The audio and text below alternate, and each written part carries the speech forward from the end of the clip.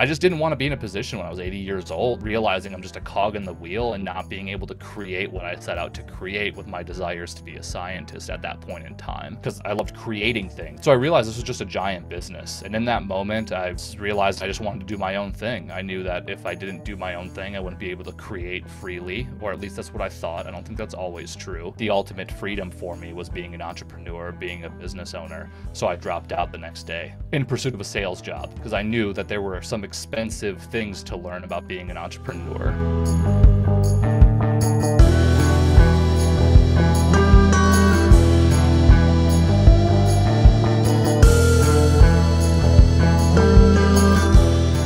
Taylorr Payne, I'm so stoked to have you on the Soul Seeker podcast and dive into mindful selling, growing your business mindfully. And one of the main things that I'd really like to discuss with you is this concept that you've put in your company, humanity over hustle. So we'll get into that. I love that so much. Taylor, welcome to the Soul Seeker podcast. Man, Sam, it is a pleasure to be here. Thank you again for having me. I'm super pumped to just chat today, man. Absolutely. Yeah, it's been cool getting to know you. Your business that you and your co-founder started called Speaker Flow. You guys help speakers grow their business specifically through coaching and CRM and coaching involved. I'll let you speak to that a bit more. But one of the things that I just wanted to start with for the listeners, because I know there's a lot of people listening that are business people, right? Whether you're an entrepreneur, seasoned vet, or a first-time entrepreneur, someone who's got a side hustle thinking about it. What's so important, and Taylor, you and I talked about this on your podcast, is systems and SOPs, standard operating procedures. And the one thing that I really noticed back in my first business, Swagworks, was once I got order management system and a CRM implemented, I was able to double my business 3 years in a row each year. And I directly attributed that to the CRM and order management. So that's why when I heard about Speaker Flow and I got a chance to meet you and some people over at your team, I was like, I'm brand new into this industry, but I'm going all in and I want to work with you guys. So we're brand new, like starting to work together, but you and I have had some calls and just excited to pick your brain. Yeah, for sure, man. Well, again, yeah, thanks for having me. This is gonna be super fun. But yeah, systems, I mean, um, it's crazy. We have systems for everything in our life, you know. Chances are the way you organize your kitchen, you wake up and make your bed and brush your teeth every day. Like we have these habits and these routines, these rituals, if you will, of our day-to-day lives, whether or not we coin them, acknowledge them, or even have them documented is up for debate. But we tend to lose sight of those in our businesses. And I think much like waking up and brushing your teeth, you don't really have that documented anywhere. You know how to brush your teeth. It's spoken through the verbal world. So we get used to that kind of behavior inside of our businesses where we just trap a bunch of stuff up here, kind of expecting it to be second nature to other people. And then we get frustrated when we try and grow the team or expectations aren't met or we can't remember to do a certain thing.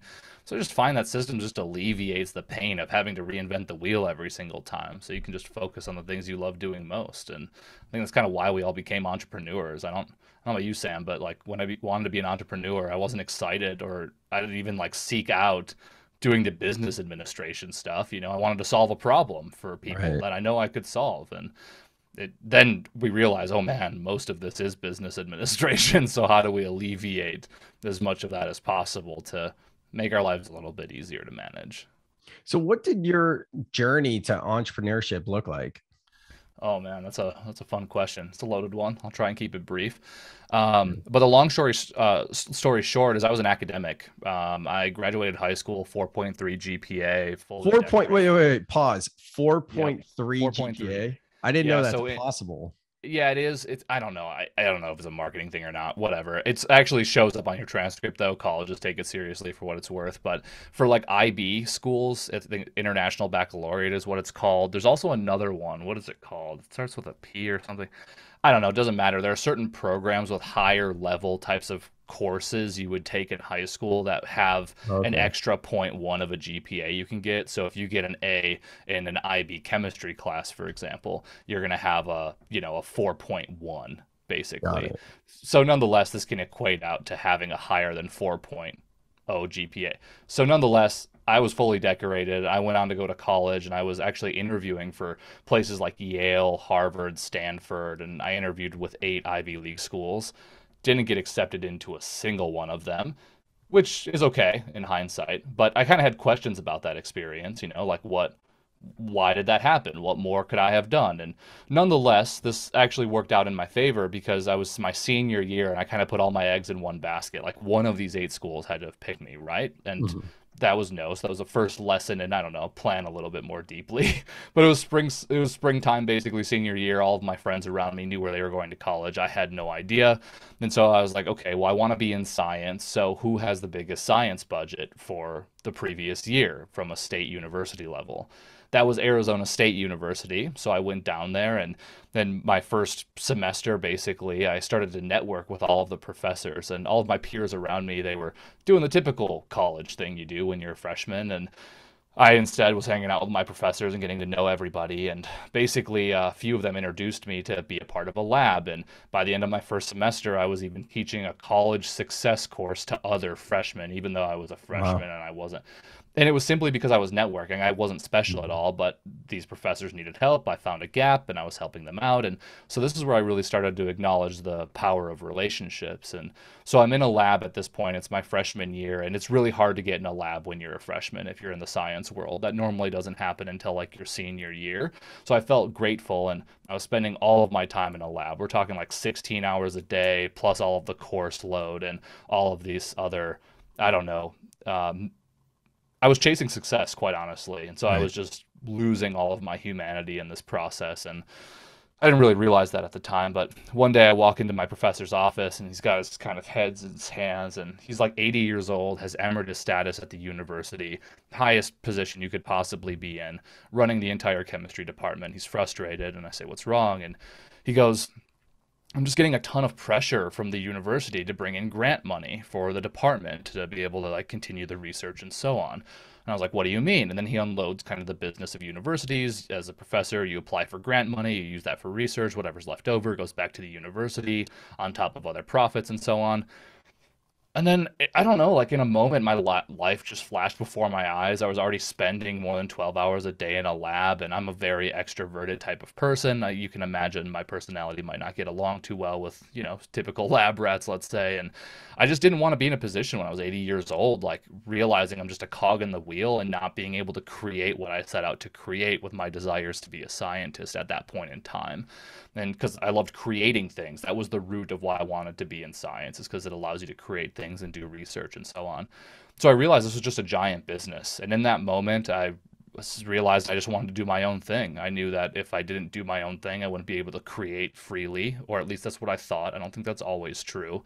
But in my mind at that point in time, like the ultimate freedom for me was being an entrepreneur, being a business owner. So I dropped out the next day. The Oh, second I wow. realized it, I just stopped cold turkey, put in everything, and I left in pursuit of a sales job, basically, because I knew that there were some expensive things to learn about being an entrepreneur, notably Mhm. how to sell, how to market, maybe do website stuff, how to bring in customers. Like ideating a problem to solve for somebody isn't as hard as generating the business to get people willing to buy from you. And so I kind of went down this whole path for several years of learning how to sell and learning how to market. And it's kind of where I met my business partner in the process. And once I got comfortable with those foundations, I started my own business, started out as a digital marketing agency and side hustles and things. And that eventually kind of moved into the core business that I run today, which is Speaker Flow. So Wow.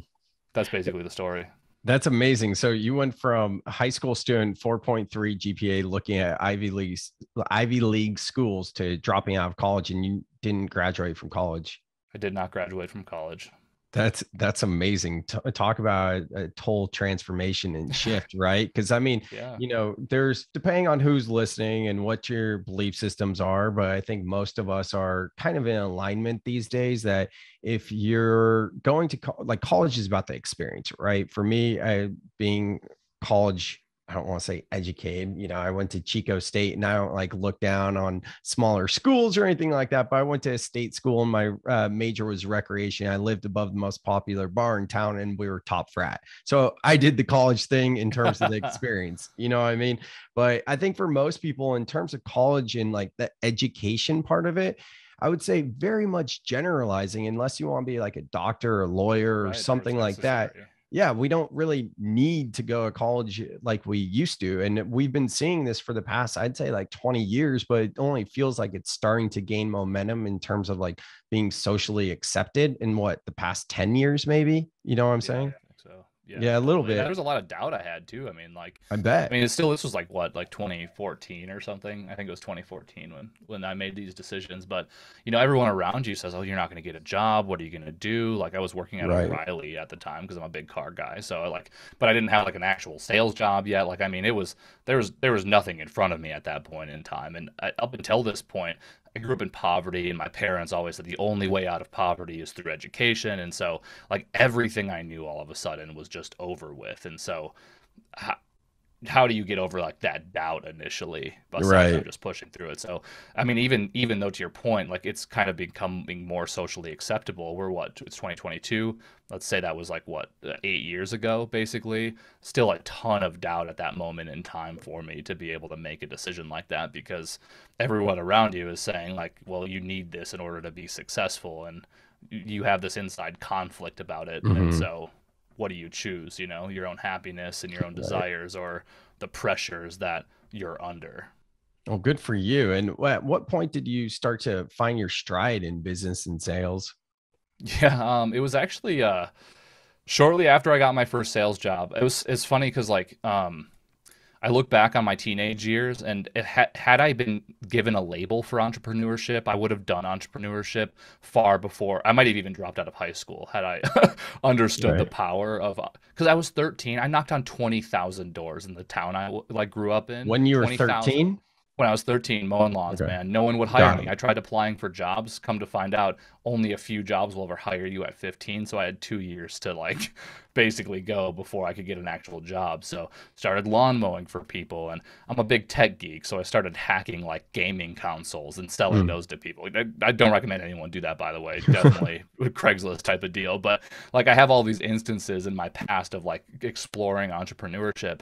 And one thing my parents, my grandmother always says, like, you're a talker, you got to find a thing where you're talking, basically. So I think I found a good industry being in the speaking world at this point in time. But Right. nonetheless, when I got into sales, it was this direct sales job. We'd go into different retail stores, generate leads for a particular offering a big box store would want, like Walmart, Sam's Club, Home Depot, and so on. We'd generate a lead and we'd sell it back to that business at a premium, basically. So the Mm. revenue models, I'll go find leads and I'll charge you for those leads for this service that you want to sell. And so basically the idea is you start off entry level, you move up into managing a team, you have an office, now you start training sales offices around the nation, and if you do well, you go into corporate. So anyway, I get hired at this direct sales job doing this exact same thing, and I meet Austin. Austin hired me, which is a fun fact about our All right. relationship. We've now Yeah. known each other for That's your about seven co-founder. years. Our co-founder, yeah. And man, we were just kindred. Like the second I met him, even if I didn't get hired at this place, like I knew we had to be friends. And so anyway, he brings me on his team, luckily, and then I start selling. And within the first week, I outperform him and pretty much everyone else on the team, and generating leads. And it was very natural to me to like just have conversations with people and identify problems. Like I have a very intrinsic approach to life. I don't really care. I have this indifference about selling, like I'm not, Hmm. when I'm in a sales conversation, my only goal is to help, and if we can't help, then I'll let you know about it. And so I think that philosophy and that way I've approached conversations with people really helped when I started kind of getting into it. But within the first 6 months, I was an account manager building my own team, and together Austin and I built up an entire office in Phoenix with 25 different salespeople. Then the company reached out and said, okay, well, we want you guys to start an office together in Denver. So we packed everything up, moved to Denver, started an office fresh again, built that up to 20 people. And as a part of that job where we were running our own sales office, they would fly us around the nation training other offices that were suffering, doing similar campaigns. Hmm. And so, like, Austin and I together hired and trained, north of 500 salespeople, Wow. basically. And I think we trained probably north of 1,000, kind of given all of the other sales offices. And so we got not only good at selling and positioning things to people, the actual service we had to deliver for our clients, but also the recruiting and the training and the team building and all of those aspects. And so I found my stride in sales pretty early on because I think I had a gift for it that I hadn't previously had a label for. And now Hmm. I was getting all of this training and understanding why maybe in previous parts of my life, like the first semester of my college year, networking with professors and getting into a lab and so on, in a way like that was selling. I was positioning myself in a way that might be favorable but also helpful to them, which is why I started to be in a lab and teaching courses and all of this stuff. So it was all of a sudden, it's like worlds collided. I had all of these labels and reasons why what had worked in the past worked. Right. That's amazing. And pretty soon thereafter, you started your own business with Austin. Is that kind of like how did that come together in terms of creating the CRM for your business now, Speaker Flow? Oh man, yeah. So that was a journey. I think so. After we were working with this direct sales company, we were invited to be a part of corporate, basically, and they were doing some really shady crap. Like it was a constant recruiting process. They were teaching us as office owners how to diminish people's base pay and maybe pay them slightly more commission as far as taxes go, and like Wow. just a bunch of crap that I would never ever again, very similar situation to college. We both stopped immediately the Mhm. second we caught wind of this. We're like, we want nothing to do with it. And for a while, Austin and I, we went, I wouldn't say our separate ways, but like we did different things for a short period of time. Austin, I mean, we did everything from like serving papers, for example, or working at a call center or working for a software company. And so for a short period of time, Austin and I were doing separate things. And I knew after I had gone through this sales chapter of my life, I wanted to move that into marketing. Because the really cool thing about sales, you get to build these really awesome one-to-one relationships, but it's not scalable unless you clone yourself a bunch of times, which is possible. But Right. you're talking about reaching out cold to people and so on. And I was fascinated about like buyer psychology. This is the thing that I loved about sales when I really started getting into it is like what gets people to know, like, and trust you enough to be able to purchase from you. And not in a manipulative type of way, but like what is the true psychology behind all of this? And around me, especially online, I just see these giant brands. And I remember seeing an ad one day for a multi-thousand-dollar product. We're talking like $10,000. You can swipe your card and buy it right now. And I think it was like custom furniture or something like that. And I was like, how does somebody get an ad, build out what they want, never talk to a person, and swipe their card in full trust for 10 grand? That's Right. crazy. How do you build enough trust asynchronously like that in that one to many type of way? And so marketing became really fascinating to me. And I realized that sales and marketing are really two peas in a pod. It's kind of the difference between walking and swimming. Like it's still Mm. movement. The method of which you're moving slightly changes, but you're still moving in essence, is the analog I kind of correlate it to. So nonetheless, I got really interested in this and I started seeking out jobs in marketing. And I found this Amish furniture company that was looking for a director of sales, which was weird to me because they sold only online. And I was like, what do you need a director of sales for? Like, if you're a full e commerce store. And so anyway, I applied for the job. I got it, and come to find out, it was a really small team, like 3 people. It was family owned, really great group of people, and this was selling custom Amish furniture. So very similar thing to when I first realized, like, how do you get people to pay $10,000? And the average order value was about $15,000 for this type of offering. So the challenge is that the company was a little bit upside down. They were kind of hemorrhaging some funds, and come to find out this was largely due to a lack of systems. And so I help them automate and I learn everything I possibly can because it's a small team and I can be nimble. So I learn SEO, paid ads, conversion rate optimization, systems automation, email marketing, like all of the things that need to be done to run a successful e-commerce store. And we turned that company around to $2 million a year, 40% Amazing. profit margin, Wow. 3 people, and I worked 10 hours a week because everything was automated basically.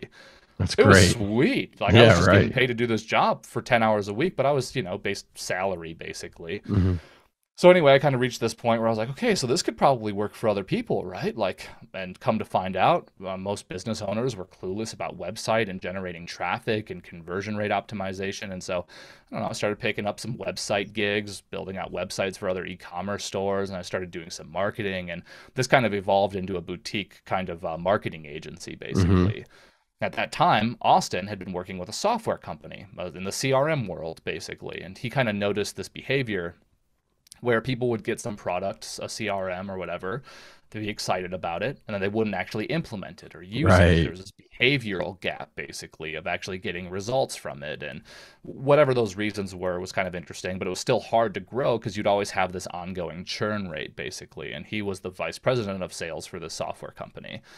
Now, on the marketing side, though, I started realizing that often business owners, even like e-commerce stores, restaurants, like they didn't even have CRMs. They didn't have Mhm. systems. And to me, this was innate. How do you keep track of your database? Like I don't have enough mental space to keep track of everybody I had a conversation with. So of Mhm. course you'd want to have a CRM. Which So a long time, real quick yeah, for anyone that's not familiar with the acronym CRM, right. customer client relationship management tool. So that's exactly what you just alluded to. It's a way to keep track Right. of your leads, prospects, current customers, et cetera. Yeah, for sure. And so, like one day, running the agency, and a company comes knocking on our door and says, "Hey, like, could you guys market for speakers?" I was like, "What do you mean? Like the type you listen to? Right. What are you talking about?" They're like, "No, no, like people who speak, get up on stage and stuff." And I was like, "Do they even run businesses? Like, do they make money for that?" Because like I've been to conferences before, but as a marketing person, I would just get on stage for free to do marketing. Basically, I was like, "Who Mhm. do people get paid for this?" Come to find out, yeah, a lot of money. Usually, 5 to 10,000 is low mid market, and I was like, "Oh my goodness!" And so, and then you get into it. It's the highest paid profession in the world, and you're talking coaches, consultants, the thought leadership category, basically. Anybody Mhm. who wants to kind of speak to grow their business, either as a paid revenue stream or a marketing vehicle. They say, "Can you market for these people?" And I say, I mean, yeah, why not? Like marketing's an A to Z process. They have a high ticket offer, which is great. And even as an agency, they pay us a couple $1,000s per month and we get them 1 or 2 paid gigs. Like what could go wrong? Like, of course they would get ROI from that. No problem. We're not selling these putsy $79 products or whatever, right? Which is a lot harder to do than one off big sales. So let's do it. What could go wrong? Apparently, everything could go wrong because what we realized after getting into this industry is that very few people had systems. And the only Mhm. job of a marketing agency is to generate a lead. Generate a lead, it's your job to nurture it, follow up with that person, and get it to a close, and then feedback to the agency who closed and who didn't so you can improve the process basically. It's not a marketing agency's job to sell or set up CRMs, email marketings, and so on. But what's fascinating is these people were still running successful low six-figure businesses without any of these complex systems. But what we realized is that these individuals, like before they could even make use of complex marketing and sales strategies, they needed business systems in place, a way to Mhm. keep track of all their customers and all of their leads, and a way to do email marketing. And, they'd have all these other needs because these are complex businesses. They'd sell books and swag online, which is functionally e commerce. They'd need survey and lead capture automation from the stage and accounting and invoicing like every business. Like, I mean, all leadership businesses are quite complex because of all the different revenue streams that are entailed Mhm. with it. And we just found out that these people, generally thought leaders, their expertise isn't in business systems and technology and business administration. Like they're truly creative, highly visionary individuals who are designed to change the world, basically. And we loved working with this group. We just realized that marketing really wasn't the thing that they needed. And also, this is another conversation if we ever need to have it, but basically, I was facing an existential crisis with a marketing agency. I'm a Mhm. very intrinsic person. I love working with thought leaders because I believe, Sam, you're designed to change the world. And if we can elevate your voice in some way or another, that's a cool way for us to contribute to bettering the world, right? Totally. A marketing agency, you make somebody money. What's the next question they have? Right. How do you make more money? And it's Right. like, God dang it, man. Like that's not why I do this. And so anyway, worlds collided. I found a deep love for the thought leadership industry, a giant hole in the market where people didn't have an operating system, one place to run their business, nor the coaching and guidance and training to be able to help them systemize their business. So that combined with Austin's experience having gone through that exact same thing in his software company, we reunited and created SpeakerFlow as a technology implementation and software company to help thought leaders centralize their business under one roof and then systemize so that they can grow further and then eventually make use of those more complex marketing strategies. I love that story. Thank you so much for sharing that. And that totally resonates with the existential crisis of like, what am I doing here? Like, Yeah. that's exactly what I experienced with my business, Swagworks. We do swag, Right. right? And branded merchandise. And I remember one plant medicine ceremony specifically where it just like, I kept being shown from every different angle of what my industry is and what I do and all this type of stuff. And even though I've always felt like conscious in terms of the way I operate my business, for example, when the fidget spinners came out, I think a lot of us remember those. That was one of the hot crazes several years back that everyone wanted. And I didn't want to sell them because I knew they were going to end up in dumpsters. And I also That's found right. out that kids were choking on the bearings because the bearings of the fidget spinners would fall out. And I just thought they were dumb and pointless. So I would call up my clients because most of my business is done through email or maybe in person meetings. But I've done this throughout my career. Like, say it's a dumb stress ball or whatever it is, I'd call up the client and be like, all right, let's talk this through and let's get something that actually is going to make more sense for you. So I've always felt good about the way I operate my business, but it was very similar to me where it's like, oh, I'm contributing to more conditioning and programming and not feeling Right. enough within, right? Because I had one specific client. I landed LinkedIn, one of my dream clients, because Wow. LinkedIn, it's has always resonated with me more than any other social media uh profile account, social media, whatever, Yeah. because I've always been more of Platform. a, Yeah. yeah, platform. That's the word I'm looking for. um but LinkedIn resonated because it was more business, right? So I landed LinkedIn, and then they wanted North Face or Patagonia jackets, and it was just this whole thing where I realized, started thinking about it, and like, we already have enough, right? Like, we don't need another jacket. I really noticed this when that we were out of a specific size. So then rather than getting a different color of the size for those people that needed them, they wanted to get them a different size. And I was like, that doesn't make sense because they're not going to wear the jacket. You want to buy like a $200 jacket that someone's not going to wear. And then it goes a little bit deeper of like, oh, what does this brand, North Face, Patagonia, like, you, whatever the brand is, I don't really care, because yes, Patagonia does do amazing things in the world, but oftentimes when we look at our association to brands, it's to fill an inner void. And when other people see us, it's a status thing. And when I really Right. started examining that, I was like, man, this totally doesn't resonate. So yeah, that's kind of been my journey of getting into this podcast, Soul Seeker, my recent book, Soul Life Balance, and my speaking business. So I totally hear you, and that's amazing. One thing I do want to mention too about CRMs is how you guys are niche to an industry. Now, for anyone listening that is an entrepreneur, business minded, right? Like, the riches are in the niches, and I think it's so important that we find our lane, we find a niche, and we go for it deeper. If you're someone that's hearing about CRMs and you're curious to learn more, rather than doing a search online and finding Zoho or Salesforce or whatever it might be, if you can find something that is specific for your industry, like what Taylor and Austin have created in Speaker Flow, that kind of puts it in a box for you for exactly what you need in your industry, that's when you're really striking gold. So to switch gears a little bit, it's not really switching gears because we're talking about, but you mentioned right before we hit record that your company, Speaker Flow, has a 4-day work week, and you It guys, does. one of your main core values is humanity over hustle. I love both of those so much. Could you speak to those a bit?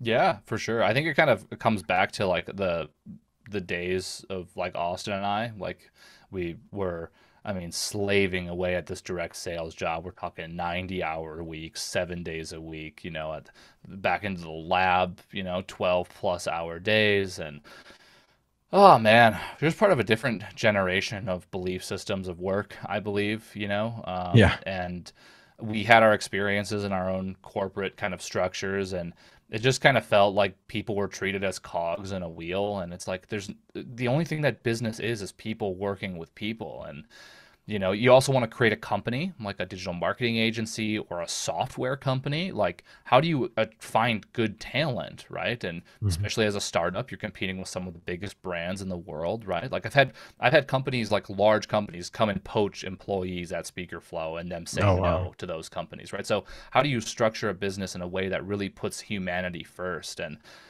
I don't know. It's kind of weird. Like, this whole idea of like even having like structured paid time off, where after your first 90 days, you get an hour of paid time off, or what, a day of paid time. And then the next year, you're going to get another 2 days. Like, you're awarded like your humanity as you work with a company. It's laughable in my opinion. Like, Right. so nonetheless, when we started Speaker Flow, we were a 5-day work week, and we started bringing on employees. We were still a 5-day work week up until about a year and a half ago. And then one of the things I just enjoy doing is looking for the cutting edge of what companies are doing that's beyond what the standard is. And I caught wind of this idea of a 4-day work week, and I started going down that path. And I kind of realized that, well, the whole idea of the 5-day work week was actually invented by Henry Ford. I think we Hmm. just passed like the 100th anniversary of that or something. I forget the actual. Okay. Nonetheless, I went down a rabbit hole, kind of understanding how the 5-day work week happened, how those societal norms happen, how salaries were kind of manipulative, so you can work more than 40 hours per week without having to pay overtime, and all this kind of stuff. And I was kind of even reflecting on my own life, and it's like you think about a weekend, right? Especially those with families. You work 5 days. You're not home until, let's say, you work the 9 to 5 until, let's with a commute. If you're not working from home, let's say 6. Now you're doing dinner with the kids. It's 8:30 by the time they're in bed. What time do you have available for yourself? Because you're rinsing and repeating throughout your work week. Then you get to Saturday, and God only knows what's happening then. And then it feels like by the end of the weekend, like you need a day off from having a day off. And also, one of the biggest complaints of people in the 9 to 5 world is everything is open 9 to 5, especially governmental things and so on, Monday through Friday. So you need to go to the doctor's office, you need to take paid time off. Like it just sucks, and you have to validate that to a boss and all these things. And so anyway, all of this research combined, and I was like, productivity doesn't change allegedly with a 5-day work week. People are going to take less sick time, less paid time off, which is fine. I'm not really looking for that, but I want to give them flexibility. So nonetheless, at Speakerflow, we adopted a 4-day work week, Monday through Thursday. The entire team has Friday through Sunday off, unlimited paid time off, unlimited vacation. Just give us a reasonable notice so that we have the ability to shuffle as needed and consider it done, basically. And as a result, productivity increases. Everyone comes back on Monday hungry to get back into it because 3 days is an adequate enough time to recoup for yourself and maintain your family. And people have more freedom. And granted, we do have some differences. Like, for example, we're a fully remote company, so there's not necessarily a commute or anything like that. But that allows people, like, for example, we have somebody on our team that's a mom, and her child got sick one day. So, hey, can I get a half day so I can go and like go to the doctor? Yeah, you don't even have to worry about those types of things. Like, it's so much more about humanity first over the actual business performance, and that's the philosophy. But what happens is if you prioritize humanity first, your business performs better than it would have otherwise anyway, because you're not losing talent, you're not losing productivity, you're not, having people that are quiet quitting necessarily because they're exhausted and overworked and all of these things. Like you're treating them as human beings. And I think, like, especially as business owners, this is really important. If you go to scale your own organization, you got into starting your own business for some reason or another. For me, it was frustration of how the businesses I was a part of were running. And chances are your employees and their past work experiences, they left their previous places to come and work for you due to other frustrations as well. And it's our job to acknowledge the fact that, like, we as business owners aren't necessarily unique. We have our own goals and ambitions and want to have that soul life balance that you talk about, Sam. That means our employees do too. So, how can you prioritize them to make sure that your business is human first? And I think I think everything we're seeing, especially over these 2 years of COVID happening, everything is moving towards a more human direction, and we're seeing companies that aren't prioritizing that suffering, and we're getting even more wind of this 4-day work week. And things are like, I mean, legislature, I mean, Ireland just ran a whole test for years basically proving that productivity increases from this. And so we're seeing this wave come through of people being really focused on a more humanitarian effort, not even just globally, but also in the corporate world as well. And so our ambition was to be ahead of that, but also our third core, in no particular order, but on our website, our third core value is humanity over the hustle, because there's no world in which people are less than profit at Speakerflow. It's Yeah. people are far greater than any amount of profit we could ever make, because at some point money's freaking arbitrary, man. And it's our goal as business owners to find the intrinsic value of why we do what we do. And I tell Austin all the time, we could be selling socks. I mean, I like working with speakers. I said that earlier, but the reason why I really do what we do is because we get to build a culture and an awesome team of people, and pr- create a space that is on the cutting edge of what workplace culture should be like. And that's kind of the most exciting part about being a business owner, in my opinion. Taylor, I love it. That is so good. That is in direct alignment with what I'm all about. So I appreciate so much because that's a lot of stuff I didn't even know about you or about speaker flow. And I can tell you as a new client of you guys, like there was something in our initial talks where like I felt it, but it wasn't like necessarily said in any of our conversations. But there's this like feeling, call it intuition, right? And when Yeah. we mix our intuition with discernment, we can feel this. So I think it's so important that all businesses find ways to bridge the gap between mental health awareness and workplace culture. And that's exactly what you guys are doing at Speaker Flow with putting people first. And I even wrote in my book Soul Life Balance, I have a section called Mental Health Over Profits. So it's Cool. kind of like the Holy same cow. thing, right? Yeah. I've got goosebumps. There you go. Sometimes I call it spirit chills. But yeah, I'll send you a copy of my book. Actually, I'll ask you after the podcast, get your address and all that type of stuff. If there's anything that comes to mind for people that want to learn more about your research, because you mentioned that you spent a lot of time researching what you just spoke about. Can you think of any articles or anything else like Sure. a good place for people to start? Yeah, so the first thing I would do is just this is where I started. Google the 4-day work week and YouTube 4-day work week. There are some incredible talks that were given about 10 years ago about this idea. And then about a few years later, they started doing research in different countries, notably in the EU, kind of doing different tests on whether or not this performance would be increased or decreased, productivity issues, and so on.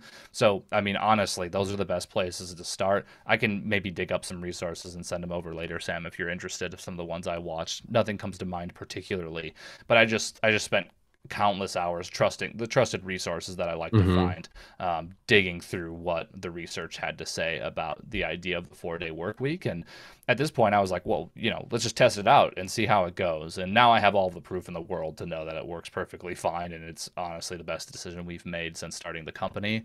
But that's exactly where I would start is you use your own discretion, the trusted resources. You're going to see them pull up in the list of Google and YouTube and just start exploring, poking around. And what I noticed is, for example, I think there's a talk on this, a TED talk particularly, and they mentioned a bunch of like first or primary sources, basically, of actual academic research that was done on this idea. And so I went down those rabbit holes. So just let your curiosity roam free if you're really interested in the idea of the 4-day work week. And then secondly, Google 5-day work week Henry Ford, and then you'll learn all about why the 5-day work week was created, what it was intended to do, and why it was more fitting for the Industrial Revolution and factory workers, and why it is not conducive to the knowledge era that we're in. 100%. And yeah, when I was on your podcast last week and we talked about virtual assistant and kind of my background, things like that, I don't think that's something that I brought up, but I know I wrote this in my book as well, where it doesn't make sense to your point that we have like 40 hours a week. And then a lot of times you're just trying to justify your time. And as Yeah, a business owner, what I discovered when I had employees versus making the shift to a virtual assistant based team is that oftentimes, like say sales are low, right now I need to justify my employees time, so I have them doing different things, but it's not necessarily moving the needle forward. And it's just because otherwise they're going to be just sitting there like twiddling their thumbs. Not that it was that slow, but at least in sure. the promotional products industry, summer is very slow for us. So there becomes a time where it's like, I didn't really have these tools when I did have employees to even think about it, but I did know like this doesn't even make sense. Like none of us, they shouldn't be working right now. I mean, Yeah. so from a business point of view, it made sense for me to work with virtual assistants because it's output based as opposed to like, here's the time that you need to fill because we're Yeah, paying you. Right. that's So exactly right. yeah, I love it. This is all so good. Tell people where they can learn more about you, Speaker Flow, your podcast, and all the goods. Yeah, for sure. Speakerflow.com, exactly how it sounds. Speaker, FLOW.com. You can also find me on LinkedIn, LinkedIn/IN/Taylorr Payne, Taylor with two R's. Honestly, just Google Taylorr Payne if you want with 2 R's. I'm the only one in existence. If you find one, definitely let me know. I'd love to find another Taylor with 2 R's. But I hit me love up it. however you'd like. You'll find my emails, my LinkedIn, everything online if you want to explore. I'm an open book, and if anyone wants a conversation, I would happily invite it. Amazing. Thank you so much, Taylor. I appreciate you taking the time and be on the pod, and we'll chat again soon. All right. See you later, man.